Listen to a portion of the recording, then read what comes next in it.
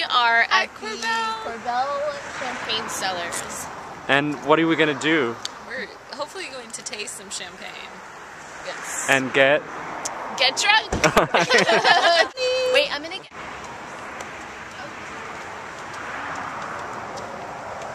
About the 1880s, the whole area was clear cut. So all the trees you see now are second or third generation trees, so not as big as they once were, but they're certainly getting there. The one that was imprisoned in Prague, Anton in the middle, and then Joseph on the left.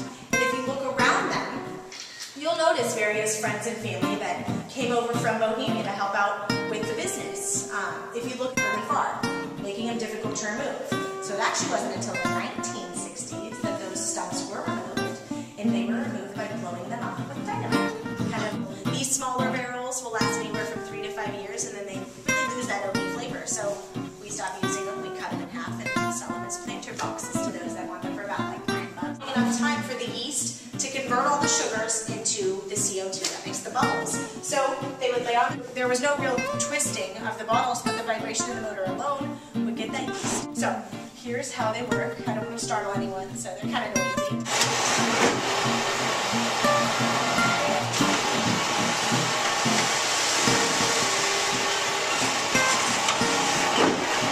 It's a metal down inside here at the same time that we're squeezing that cork small enough so that it could fit in the neck of the bottle. Lay the bottle on its side, and then you proceed to pop the top off.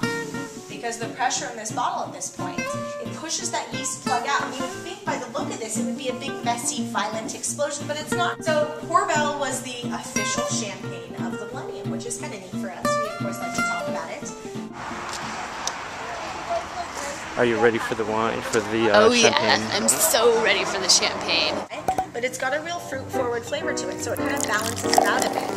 A lot of people even try it and they're like, whoa, it's not even dry, I would consider. But it is a 0.75% dosage. So the 06 is actually what was served for President Obama last. Mostly Pinot Noir, it's about 75% Pinot Noir.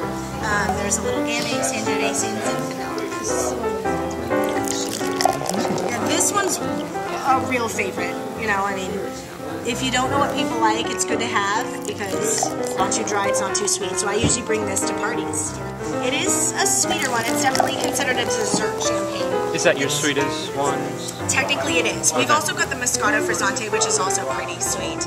I think this is the sweetest because it has a 6% dosage, which means it would be about 6 teaspoons of sugar in the entire bottle. It's like a candy sweet, whereas the Moscato is a little more fruity sweet. Yummy. Yeah. This one is really like the sweet rose, but I think the Moscato was the best.